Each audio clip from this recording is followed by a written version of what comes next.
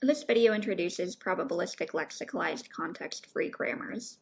I'll describe what lexicalized grammars are, and then I'll show how a popular lexicalized parser, the Collins parser, works.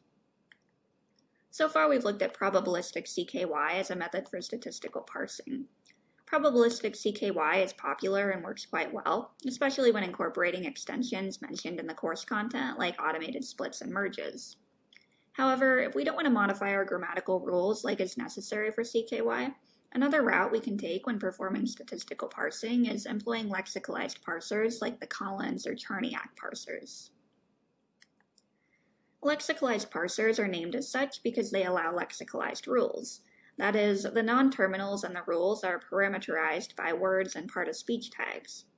Specifically, a given non-terminal will specify its lexical head, which remember is the sort of leading word in a constituent, and the head's corresponding part-of-speech tag. So you end up with a parse that looks like what you see here. When our grammar is comprised of lexicalized rules, we have a lexicalized grammar. Intuitively, this grammar looks a lot like we have a ton of different copies of each production rule with variations for different combinations of words and part-of-speech tags. The production rules in a lexicalized grammar can be divided into two different categories. You have lexical rules, which generate a terminal word, and then internal rules, which generate a non-terminal constituent. In this image, the nodes you see in blue correspond to internal rules, and the nodes you see in red correspond to lexical rules. A key difference between lexical and internal rules is whether they require estimated probabilities. Lexical rules are deterministic. Basically, if we have a rule like what you see here, it's always going to generate the same word. So the probability of that happening would be 1.0. On the other hand, internal rules do require estimated probabilities, and getting these estimated probabilities is easier said than done. We can't just apply normal maximum likelihood estimation because with so many possible rules, the counts from even a large corpus would be really sparse. So instead we have to estimate the probabilities of our internal rules by combining the smaller, more reliable probability estimates associated with their constituents. We can do this using, for example, the Collins parser, which is a popular lexicalized parser. The Collins parser frames all internal production rules using the equation shown here. On the left-hand side, we have a non-terminal parent constituent, and then on the right-hand side, we have the child constituents that it generates. These constituents can be broken down into the head, the non-terminals to the left of the head, and the non-terminals to the right of the head. For the constituents on the right-hand side of the production rule, we need to compute different types of probabilities depending on where they are situated with respect to the head. We'll have one type of probability, P sub L, for generating dependence to the left of the head, one type of probability, P sub H, for generating the head, and one type of probability, P sub R, for generating dependence to the right of the head. The goal of the Collins parser is to use those three probabilities to estimate the overall probability for the production rule.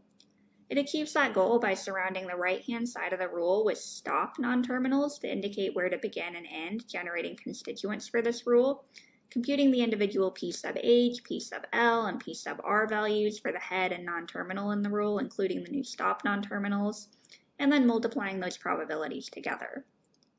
So if we had a sentence like, grab the purple face masks under the disinfectant, and we were interested in the noun phrase, purple face masks under the disinfectant, we could represent it like this. Taking that example and computing our necessary probabilities, we could start with the head. To compute the probability for the head word, we need to find the probability of the head word occurring given the parent constituent on the left-hand side of the production rule. Then we would move on to computing the probabilities for the non-terminals to the left of the head.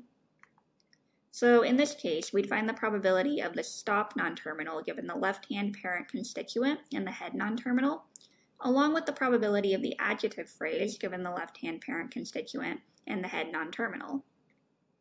Then we'd finally move on to computing the probabilities for the non-terminals to the right of the head.